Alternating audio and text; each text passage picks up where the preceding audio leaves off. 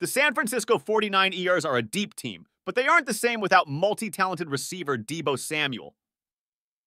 Less than a half into the 49ers postseason, they suddenly had to adjust without Samuel.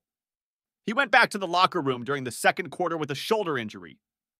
When he came out for the third quarter, he was out of uniform, which meant his night was done.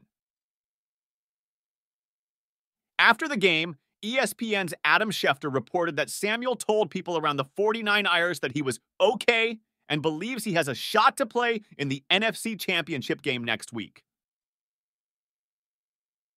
Samuel was knocked out on the 49ers' first drive of Saturday night's dramatic 24-21 win over the Green Bay Packers in the divisional playoffs.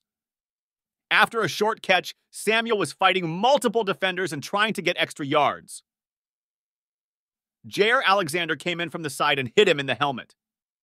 Samuel stayed down for a while after he was tackled.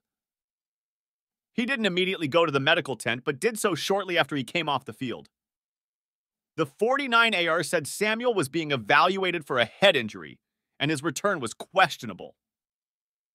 He was cleared from that and did return to the game for a few plays, but later Fox's broadcast showed trainers on the sideline working on Samuel's shoulder. Shortly after he went back to the locker room, Samuel is a huge part of a star-filled 49ers offense. The 49ers were 12, 3 with Samuel in the lineup and 0, 2 without him this season. But the Niners did manage to win on Saturday after he went down. The 49ers have plenty of weapons on offense, but Samuel has been hard to replace.